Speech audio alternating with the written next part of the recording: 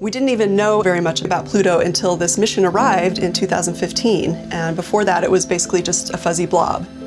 New Horizons took 10 years, traveling at 3 times faster than the speed of a jet to arrive at Pluto.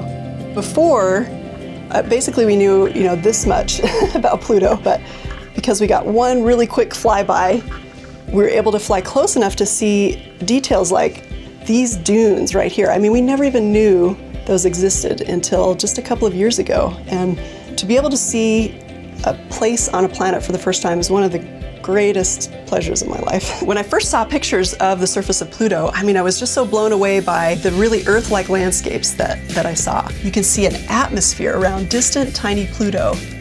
And then the other thing you see that's absolutely like Earth is this giant heart-shaped glacier flowing between rugged mountains. I mean, in so many ways, this could be a scene on the surface of Earth. Gradually, we got higher and higher resolution images of portions of the surface. And in one portion, I was looking at the top corner of the glacier. On the valley floor, I could see long, straight, regular ridges.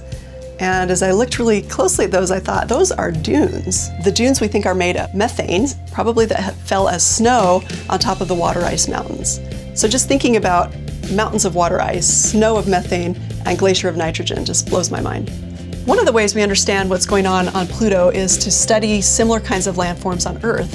And this region here in Death Valley, the Mesquite Flat Dunes, is just an ideal analog to what we see on Pluto.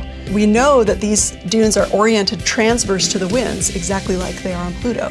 And because I've been bringing my class here for the last 8 years, my mind was ready to recognize similar kind of landforms when we saw them there.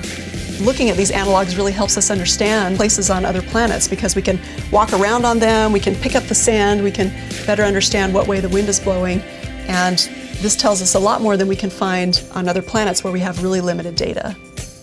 Really now we just can't get enough. We want to get out there, and that will tell us so much about our solar system, where we have been focusing on what's close to us, but there's a wealth of information in the distant reaches of the solar system too.